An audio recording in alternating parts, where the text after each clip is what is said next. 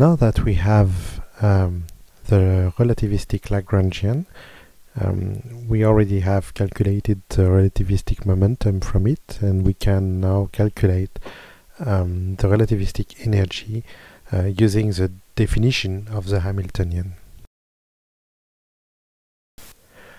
We just saw that the relativistic Lagrangian is minus mc squared divided by gamma. So this gives a Hamiltonian equal to go beyond, we need to use the expression for the Lorentz factor gamma equal to 1 over square root of 1 minus v squared on c squared. And of course v is just x dot, so when we replace the expression for gamma in the term between the brackets here, we can easily get that this term is equal to 1. So the Hamiltonian, or equivalently the energy, is equal to gamma mc squared for relativistic systems. It is always instructive to take non-relativistic limits. In this case, if we give an expression for gamma in the limit of the velocity v much smaller than the speed of light c, using Taylor expansion, we get gamma approximately equal to 1 plus 1/2 of v squared on c squared.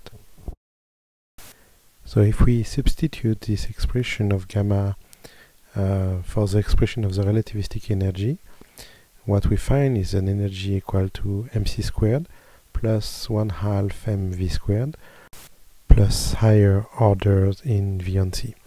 So interestingly, we recover the non-relativistic kinetic energy k equal half mv squared. But in addition to that, we also see that we have a mass energy term mc squared.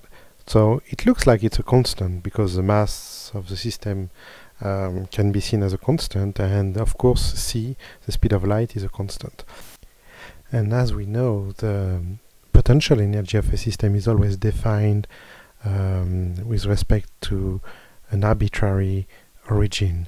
So it doesn't matter if we add a constant to the total energy, it doesn't change the dynamics of the system. In fact, in his very first paper on special relativity in 1905, Einstein didn't even mention the fact that when you take the velocity equal to 0, so the limit where you have an absolutely non-relativistic system, you still have a mass energy mc squared. Because it's just a constant, and so it appears to be irrelevant. Nevertheless, in the same year, in 1905, Einstein published a paper in which was only one page, where he mentioned that, okay, if you take the velocity v equals 0, you still have an energy mc squared, and maybe there is some physics associated to that. So that was in the German edition of the papers in Zeitschrift für Physik. However, in the English version of the paper, both papers were published in the same manuscript, in the same paper, and the mention of E equal mc squared for v equals 0 was only put as a footnote. So clearly there was not a big impact of E equal mc squared initially. However, we now know that this is a very important relationship which relates an equivalence between energy and mass, and in cases where the mass is not necessarily conserved, and we will see some examples later on, we will see that this can be a very useful way of producing energy, for instance using nuclear fission.